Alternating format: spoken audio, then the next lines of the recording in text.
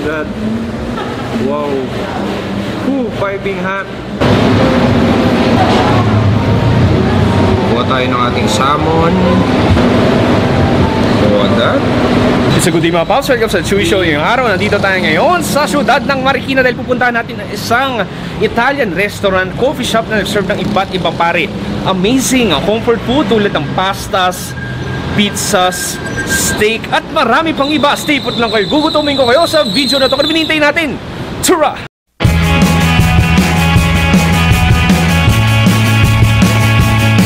Sunset over Manila Bay. Sunset over Manila Bay. Ayan mga paps, dito na tayo ngayon dito sa Marikina City, dito sa Mayor G. Fernando Avenue, dito sa Lusola. Paps, nagsaserve sila ng iba't ibang Italian food, may American and Filipino fusion din. Paps, maganda dito. Yung ambience na maganda, maging mapagkain nila yung iba't ibang pizza and pastas. Ngayon paps, you know what? Tara!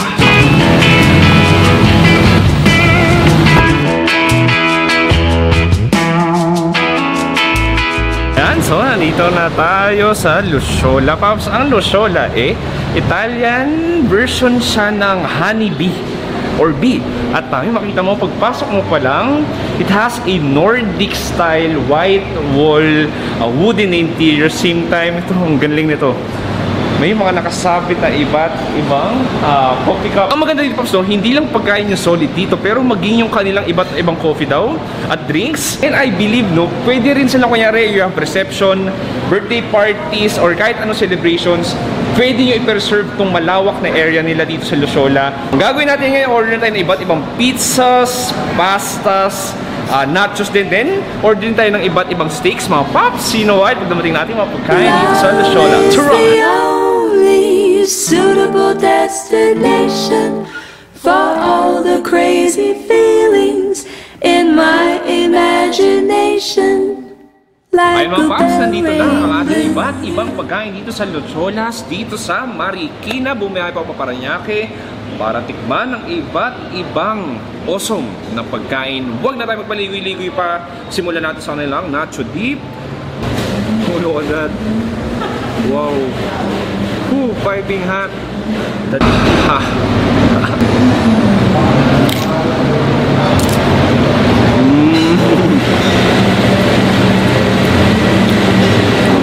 Oh, sarap nun. Super gooey. May spices din siya. Super meaty. Ang sarap nun. Wow. Ito, punta na tayo sa ating steak habang mainit-init pa. Yung ribeye steak natin. Look at that. Ooh. Malambot. Look at that.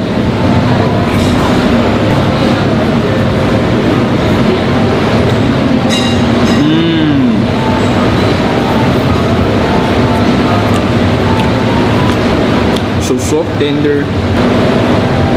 Look at that.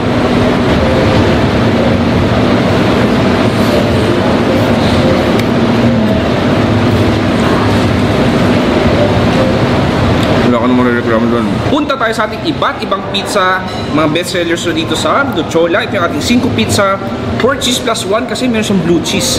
Look at that. So, kuha tayo. Ito, nakabungad na sa akin. Wow. Look at that. Sa thin crust pizza.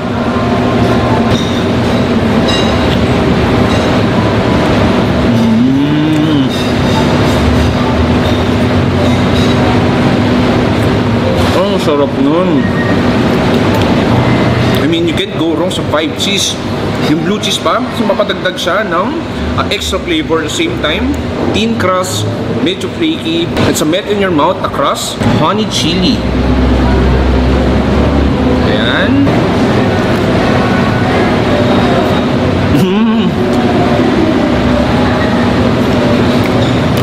Nag-level up yung lasa. Yan, dagdag sipa. May tamis ng konti. Shiitake pizza. Shiitake mushroom yung nakita. Chili powder, hipon. Kuha tayo. What the?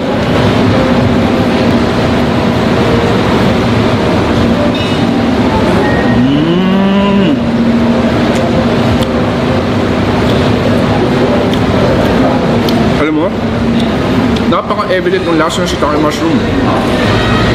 Dagdag flavor yung chili powder. At the same time, yung hipon nandun din. Ang sarap ng crust nila. Prosciutto, arugula, pizza, napakaganda. Para tong nasa garden. Kuha tayo ng konti. Ang gagawin ko, meron tayo ditong lusola na hot sauce din. Ayan.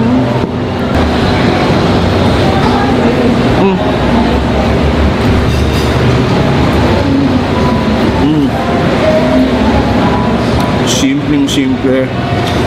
Pero ubod ang sarap. Yung prosciutto pare, it's kind of salty same time. It's really flavorful. Thin layer of meat. Yung pizza, alam mo pinakamaganda dito talaga? Yung pinaka-base ng pizza na kahit manipis, it's kind of flaky, na melt in your mouth. Ang sarap nun. Paps, may iba't ibang kape at drinks din sila ito. Ito yung pinili ko, yung matcha frap nila. Parmesan chips. Tingnan natin. Dali, first time mo tingin mo ganito.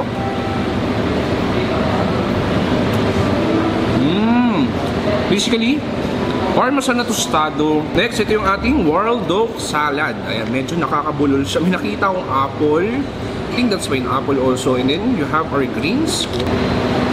Ayan, tikman natin.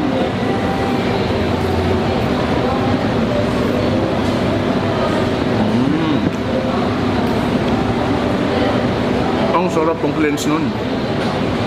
Now you have the sweet, juicy fruits. At the same time, you have the perfect salad. Beef salpikaw. Nakahiga siya sa bed of mashed potato. Ayan. Let's take a bite.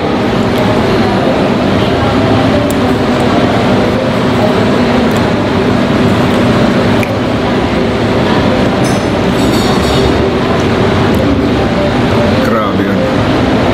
So melt in your mouth, beef, malambot, juicy. At the same time, you can really taste the garlic. At ko alam kung may soy sauce ba siya, but definitely meron. Italian beef stew. And then lagay natin sa ating rice.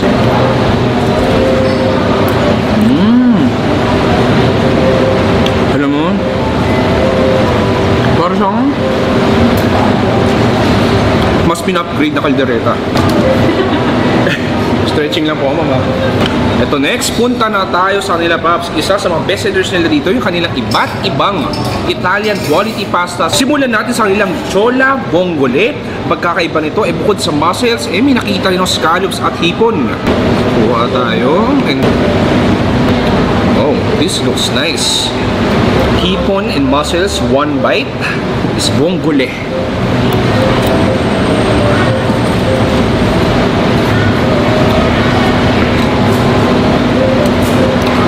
Kapit ka sa lamesa, sasarap nun.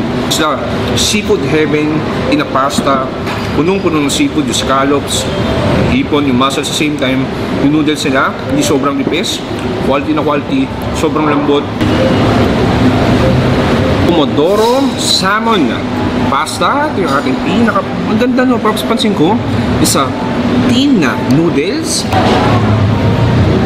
Kuha tayo ng ating salmon.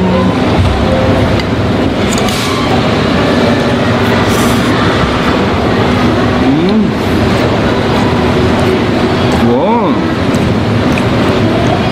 Yung pomodoro sauce na yun, sobrang fresh, sobrang sarap. Tomato sauce, purong-puro. Ito yung ating pesto with grilled chicken. Makikita mo dyan yung grilled chicken natin.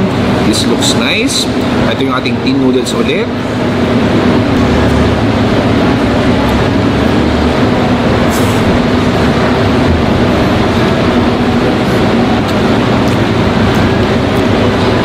What a wonderful last bite that is, pare.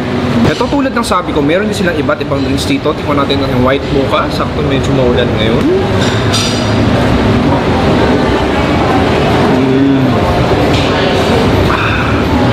Suabe na suabe. Pasalubong, ito yung ating tiramisu. Wow, fairness malambot siya.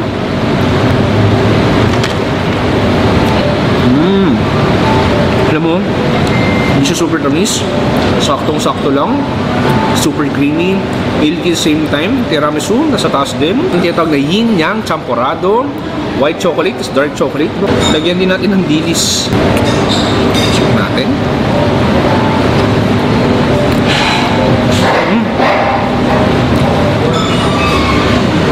Ang galing. Yung white chocolate. Parang siyang ano mo, medyo white chocolate papunta.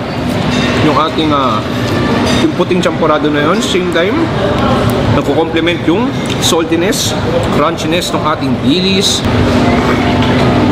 Pops, this is such an amazing experience for this kind of restaurant. It's like a hidden gem dito sa Marikina. Lucholas, di mo na kailangan pupunta ng Italy. Gusto mo tikim ng authentic, quality Italian food. Masasarap na pagkain. At the same time, sabi ko nga kanina, it's like eating na fine dining. At the same time, mas lower price, cheaper price, pero the ambience is great. Nordic style, white wall, the interior is nice, the coffee, yung drinks masarap, the service is great.